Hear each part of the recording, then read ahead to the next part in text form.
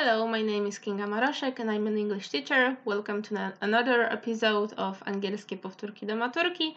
And today we will pay attention to some issue which is quite problematic to Polish learners of English.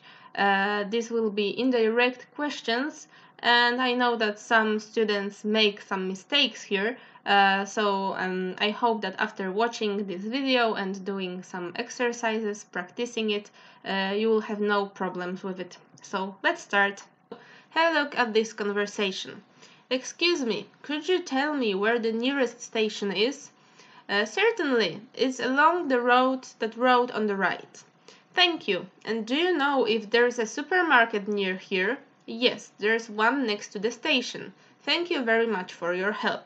So, I use indirect questions when I'm asking for help in the street because they are very polite. Indirect questions start with a phrase like could you tell me or do you know?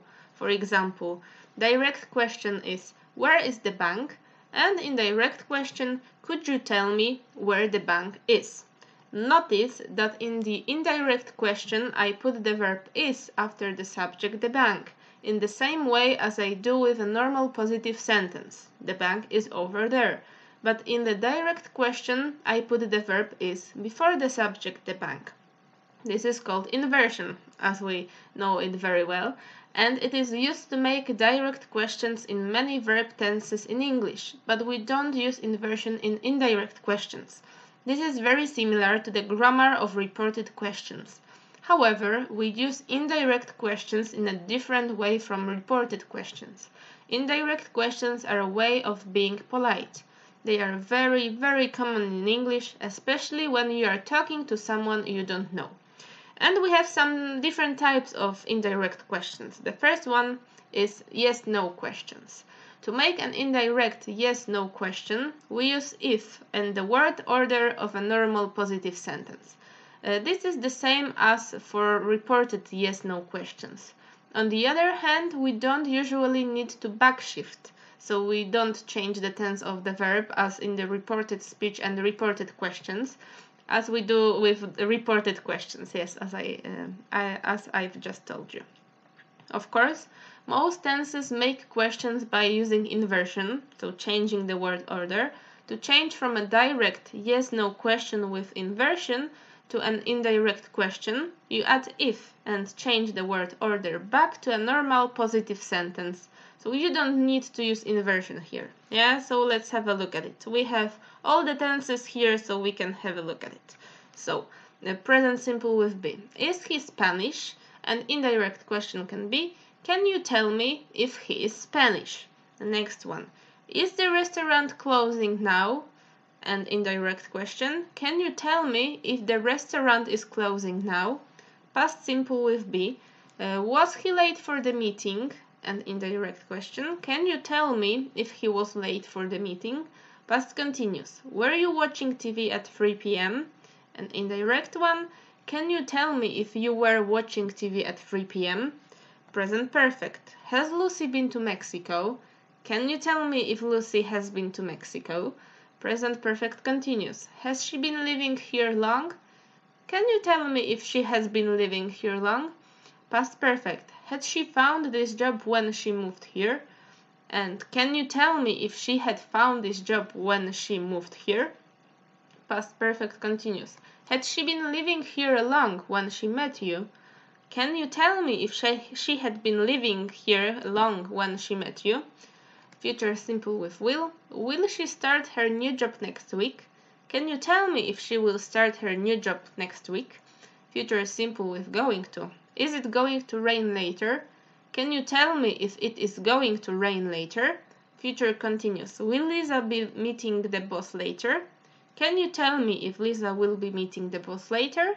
Future perfect. Will he have finished the report by tonight? Can you tell me if he will have finished the report by tonight? Future perfect continuous. Will he have been studying French for 20 years when he retires? Can you tell me if he will have been studying French for 20 years when he retires? And modal verbs. Should we start now? Can you tell me if we should start now? So, with yes-no questions with tenses that use do, does, or did, the story is different. Sometimes you want to make an indirect question using the present simple of any verb except be, or the past simple of any verb except be. These tenses make direct questions by using do, does, or did. When we want to make indirect yes-no questions using these tenses, we need if and we don't need do, does, or did. So, present simple with any verb except be. Does David live in London? An indirect question. Can you tell me if David lives in London? Past simple with any verb except be.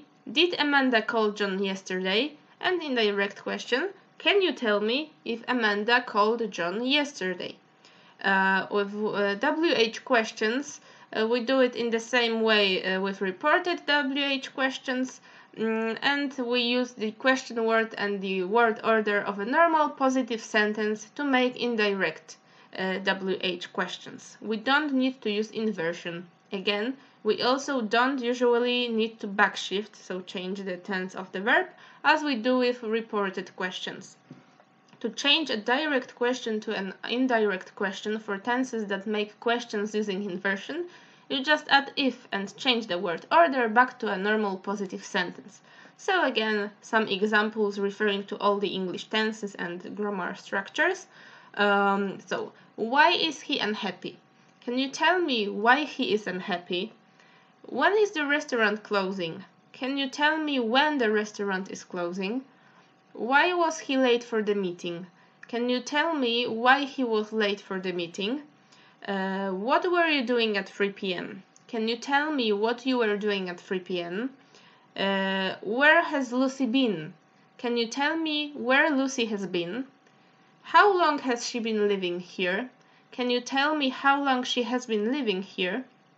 Why had she quit her job before she moved here? Can you tell me why she had quit her job before she moved here? How long had she been living here when she met you?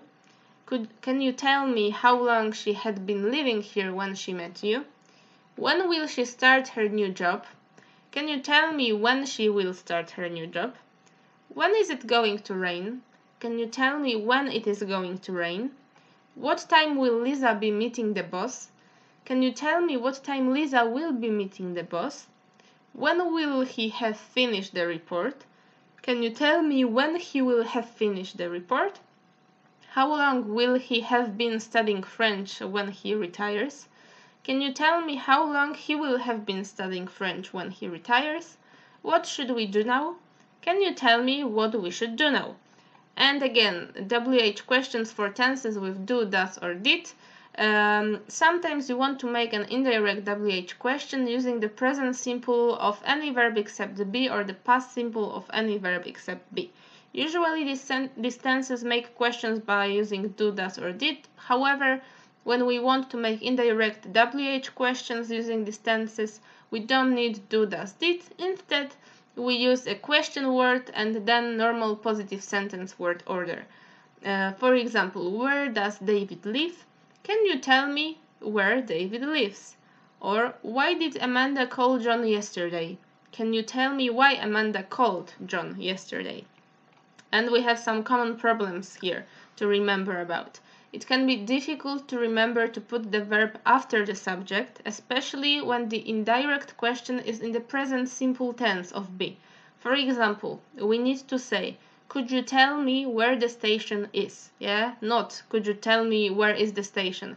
It's a very important rule to remember. There are two rules that we should remember and pay attention to while speaking or writing something, that we can't do double negatives in English, double negations, and double questions. So if we have the beginning of the sentence, as here we have the sentence question form, could you tell me, then we can't do it again. Yes, so we should have the positive sentence later on. Could you tell me where the station is? And it refers to all the tenses here, so every indirect question will look the same, just the tense will be different.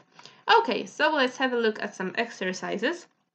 And not to make it so easy that we should only write indirect questions, here we should be careful because some of them can be direct questions as well. So, I don't know the answer. How many times do I have to tell you? Here we have a normal question, direct question. I don't know why he's always so unhappy. Yeah, here we don't have a question at the end, yes, question mark. And this form of I don't know also refers to some information we don't know, so it's alright to say I don't know why he's always so unhappy. The next one, do you have any idea when? So the question form is at the beginning. So do you have any idea when the results will be published? So a normal positive sentence later on. How many people did you call for the party? A normal question, a direct question, let's call it properly. I wonder how long this cold weather will last. Yeah, we have I wonder, so it's also about like thinking about something, not being so sure. That's why I wonder how long this cold weather will last.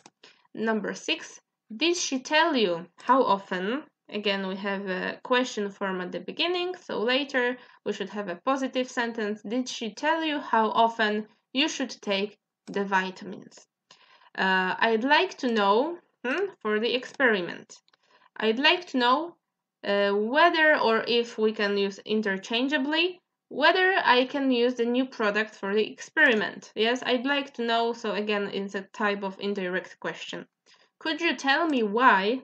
Another indirect question here. Could you tell me why you are leaving? Yeah, we have a question at the beginning and the positive sentence at the end. Can I ask you how long? Again, indirect question. Can I ask you how long you have been living here? And the last one, it starts only with why. So, why shouldn't I call her? Yeah, why not? So, why shouldn't I call her? Yeah, let's check our answers. Okay, everything is correct. So this is how it looks like with indirect questions. As I told you before, you should be very careful when it comes to making indirect questions, not to use the question form twice in a sentence, only at the beginning of the sentence, and later we use a positive form of the sentence. So that's it for today. Stay tuned, repeat or revise your English, and see you next time. Bye bye.